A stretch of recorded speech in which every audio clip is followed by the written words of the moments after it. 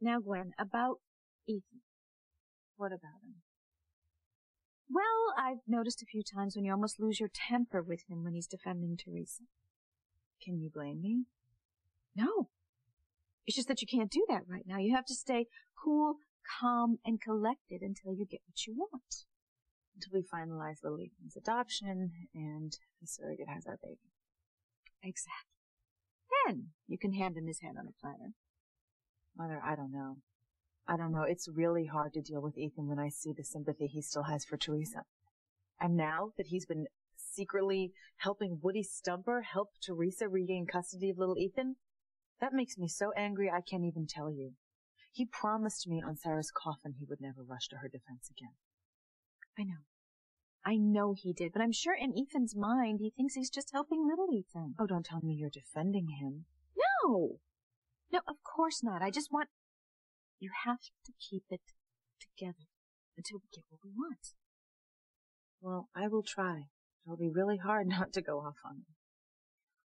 Well, I checked on little Ethan. He was hungry after his nap, so I had Nanny take him to the kitchen for a snack. Well, good. And, maybe we can all read a story together before his bedtime. That sounds good. Honey, I am so glad that you decided to adopt little Ethan, because then our baby will have a big brother to fuss all over him or her. Yeah.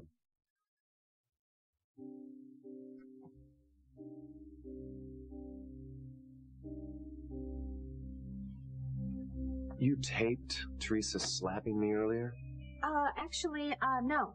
No, I taped the local news, and the VCR is just all messed up. It keeps playing the same thing over and over again.